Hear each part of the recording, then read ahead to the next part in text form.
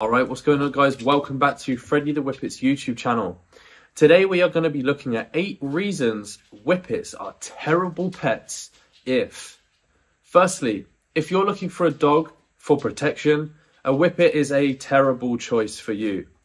Whippets are the least aggressive, least confrontational dogs out there. They're very dainty, very delicate. Usually like to keep themselves to themselves. After a little run around, they're just kind of happy being under a blanket somewhere or between your legs for a cuddle for the rest of the day. If you have a knock at the door or a knock at the window or there's a bang in the garden, they're not really going to show any interest.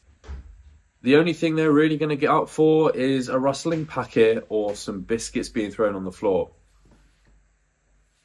Freddy's gone for a drink. Number 2, if you're looking for a dog as a companion, but also a dog that doesn't get involved in your personal space every 2 minutes. Whippets are very needy, very affectionate dogs, so wherever you sit down, they're going to want to sit there too. If you want to take 5 minutes and take yourself to the bathroom just for a little bit of private time, you can expect a knock at the door. And if you've left the door slightly ajar, you best believe a Whippet will join you, put their face in between your legs and just kind of stare at you as if to say, what you up to? Number 3, if you work full time. Like I previously mentioned in number 2, Whippets are needy and they do enjoy their owner's company most of the time. Freddy, are you going to stop walking about, mate? He's doing so well. He's doing so well. Good boy. Good boy. Good boy. That's it. So if you're out of the house for 8 to 9 hours a day, the Whippet's really gonna miss you. Number 4, if you have a fast and loud household, maybe you've got some kids who are growing up and maybe they're going through puberty, or I don't know, your husband's stressed out after work and wants to throw his toys out of the pram. This isn't exactly an ideal living situation for a Whippet. For after all, Whippets do like quiet time. They do enjoy their own space, but they also enjoy being with their owner for some nice, quiet, peaceful cuddles. Whippets are playful dogs, but they're certainly not going to get along well in a household where there's shouting, screaming, or anything of the sort. Number 5, if you live in a cold climate. Whippets have a very fine coat and their bellies and their legs and their neck area is mostly just bare skin. They can get away with living in a cold climate, but it does mean them having to wear jumpers and jackets, which isn't always the most convenient.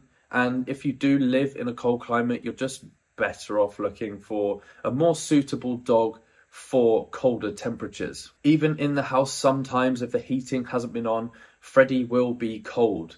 Whippets are known to have cold ears if their body temperature is cold, so you can use their ears to feel as like a little guidance as to how they're feeling temperature wise. And most of the time Freddy does have chilly ears. The heating's on right now and he's about perfect, and it's warm in here. Number 6 is a little bit controversial, but I've written it down anyway because it's something that I would bear in mind if I was looking at buying a Whippet today. If you don't have a field local to you and you are expecting to walk a Whippet just around the block and do like city walks, I personally wouldn't advise that. Whippets do need a burst. They do need a run. They need to be able to be let off the lead and to just run around and beat donuts for 10 to 15 minutes. After that period, they will calm down a lot and they will just kind of relax and chill out for the rest of the day. But you might have your work cut out for you if you're only able to do lead walks. So it's definitely something to bear in mind before purchasing a Whippet. Number 7 is one that might stand out for a lot of you guys who already have pets. Some of you guys might have reptiles or hamsters or cats, maybe even birds like parrots or budgies. If you do have any of these smaller animals around the house already, I wouldn't advise you get a Whippet.